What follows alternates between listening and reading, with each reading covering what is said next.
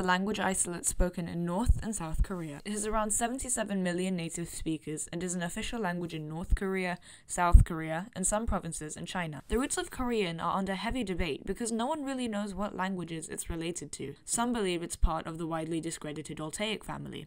Some say it's Austronesian, some say it's Dravidian, but Korean is usually classed as a language isolate, even though it does have some extinct relatives. Korean's origins are unclear because the first Korean texts are actually written in Chinese, but more on that later. Old Korean was spoken in the Three Kingdoms period of Goguryeo, Baekje, and Silla. No one really knows how related the languages of the kingdoms really were, but people generally think that the languages were fairly similar, although not the same. Then Silla conquered the two other kingdoms, and so its language became widely spoken across the peninsula.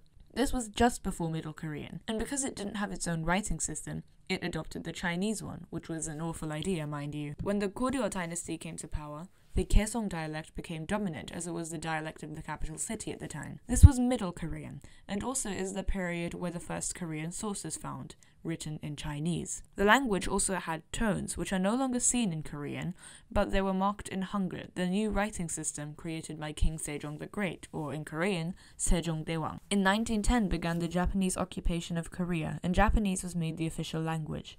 Korean was banned, and people had to change their names to Japanese ones. Japanese started being taught in schools, and it was a language of education. Despite the suppression of the Korean language, it survived after 1945, which is when the Japanese left. By this time, though, a lot of Japanese vocabulary had entered Korean. Let's talk about Korean's writing system. It's known as Hangul, and it was created by King Sejong the Great in the 1400s. When he came to power, he noticed that his people could barely read or write due to how poorly Chinese characters denoted Korean, and thus literacy rates were very low. Oftentimes, it was only the nobles and people who could afford an education who could write. So, King Sejong invented Hangul. The script was so easy to learn that literacy skyrocketed in the peninsula, to the point where future kings tried to ban it from usage because they feared it was making people too smart. The way it works is that one character represents one syllable, and so each character must have at least one consonant and one vowel. Some characters have an additional consonant at the bottom, or batchim position, which shows the final consonant of the syllable. Each syllable block is written left to right and top to bottom. Some letters are pronounced differently in different positions, like how this character is pronounced as a velar nasal in the bottom batchim position, but it takes the sound of the vowel if it's in the initial position. Similarly, this character makes a tapped R sound in the initial position, like in ramyeon, but it makes more of an L sound in the bottom position, like in 동물. Let's talk about Korean's vocabulary. It differs a lot depending on whether you're in the north or the south. For example, Kim Il-sung, the founder of North Korea, made a law which eliminated the use of all loanwords in Korean. So while a South Korean would say ice cream, a North Korean would say 얼음 과자, literally ice snack. Some other words include 아파트 to 문화주택, literally culture housing, or 주스 to 과일 탄물, literally fruity sweet water. Apart from that, Korean has a lot of words from Chinese, but the South and North borrow these words differently. If a Chinese word began with N or R, the South would drop it, but the North would retain it. In other words, it would lead to differences like 용 to 룡, 여자 to 녀자, and 연습 to 련습. Because Korean has borrowed so many words from Chinese, Korean now has hanja, and they're sometimes seen in texts like newspapers, although most just use Hangul. These make up a lot of Korean words. For example, pum means thing. If we add on 제, meaning manufactured, we get 제품, a product. 작품 is an art piece. 식품 is a food item, and so forth. Or if we take the hanja 금, meaning money, we can have 요금, chulgum, and hyungum. Let's talk about Korean's grammar. Korean nouns don't inflect for gender, and even though there is a plural suffix, you can usually go without using it. As for case, Korean uses clitics. The three most important clitics are the information clitics. They're the topic marker, subject marker, and object marker. The topic and subject often get mixed up due to their similar functions, but generally speaking, the subject marker marks old or factual information, but the topic marker marks new and specific statements. While the topic marker can emphasize the subject marker can emphasize the description. For example, if someone said, 딸기는 빨가요, strawberries are red, you would use the subject marker. It's a general fact that strawberries are red. But if you were to say 자동차가 빨가요, the car is red, you would use the topic marker because cars can be many different colors. As for shifting the topic of this sentence, let's take two different conversations. Number 1, 누가 설거지했어? 대주가 했어. And 2, 대주는 지금 뭐해요? 대주는 지금 먹고 있어요. In the first conversation, you'd use the topic marker because the speaker wants to know about the subject of the action. They want to know who did the dishes. But in the second conversation, the subject marker is used as the speaker is more interested in what they're doing. They want to know that Taejo is eating, not that the one who is eating is Taejo. Apart from information clitics, there's also location particles like 에 and 에서, to and from, but they can both mean at as well, depending on what the verb is. Let's move on to verbs. Verbs in Korean are conjugated for tense and formality, no person marking. They always come at the end of a sentence, but the other arguments can move freely. Korean used to have vowel harmony. Certain vowels couldn't coexist in the same word.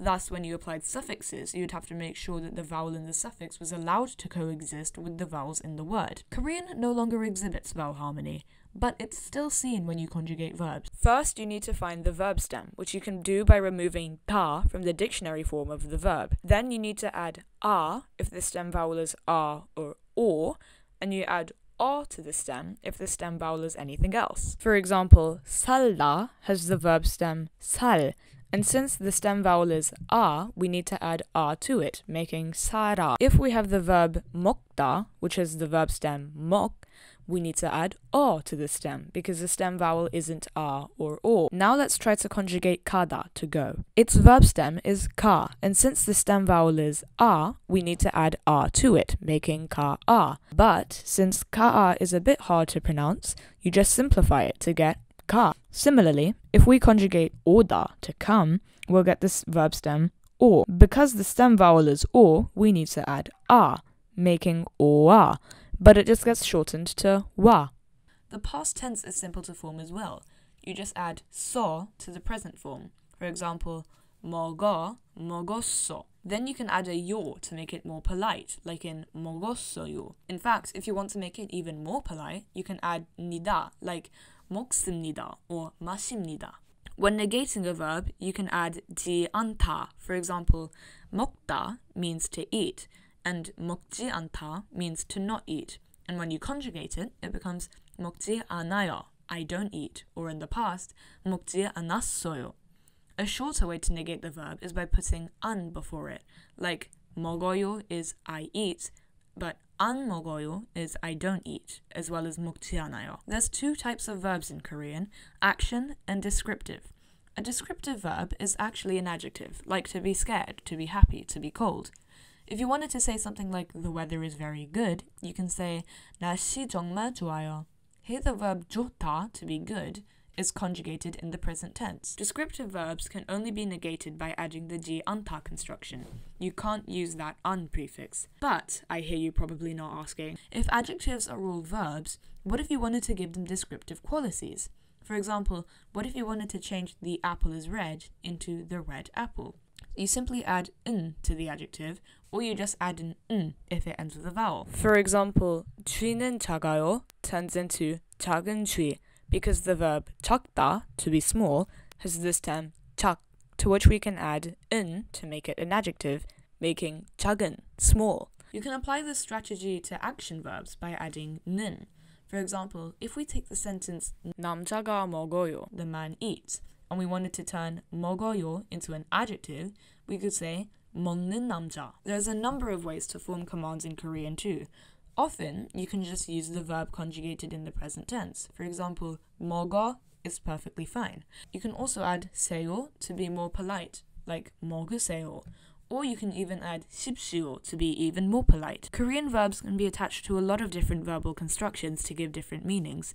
For example, if we experiment with the verb 먹다, to eat, we get verbs like 먹어보다, 먹고 있다, 먹으면 하다, and 먹고 싶다. There's also a ton of suffixes which aren't made up of other verbal constructions, and they express mood, aspect, and other things. A short list would include 먹네, 먹거든, 먹군, 먹나, 먹시다, 먹는지, 먹히다, 먹으면, 먹자, 먹으면서, 먹소, 먹어라, and like 100 more. Now let's look at some example sentences to examine Korean's word order. 이제 겨울이 가고 봄이 돌아왔지만 이곳은 여전히 춥다. Let's dissect this sentence. 이제 means now. 겨울이 is winter with the topic particle 이. 가고 is the verb 가다, to go, with the suffix 고 attached, meaning and. So we can translate this clause as winter is gone now, and 봄이 is spring, again with the topic particle. 돌아왔지만 is probably the most complex part of the sentence. 돌다 means to spin, but we add the verb 오다 to mean to come back. Then onto this construction, we add 지만, meaning but. So we can translate this as winter is gone now and spring has come back, but 여곳은 means here and has a subject particle attached because this is factual information. 여전히 means still and 춥다 means cold. Here's another sentence. 저는 영화 보기를 좋아해요. I like watching movies. The verb 보다 means to see, and we add 기 to it to turn it into a noun. In other words, we turn it from to watch to watching. This also has the object marker 를 attached to it. Then 좋아해요 means I like. 배 사과보다 더 좋아해요, meaning I like pears more than apples. 배 means pear, 사과 means apple, and attached to it is 보다, which marks the less desired thing of the comparison. 더 means more, and you can actually drop this and the sentence will keep the same meaning. And 좋아해요, again, means I like. You could also replace 더 with 덜 to give the sentence the opposite meaning. 동생은 내게 다 잘 될 거야 라고 말했다. 동생 means brother, and adding the subject prefix onto it shows we're more interested in what the brother said. 내게 is an abbreviation of 나에게, meaning to me. 다 잘 될 거야 means it will all be okay. 다 meaning all, 잘 meaning okay and well, and 될 거야 meaning it will be.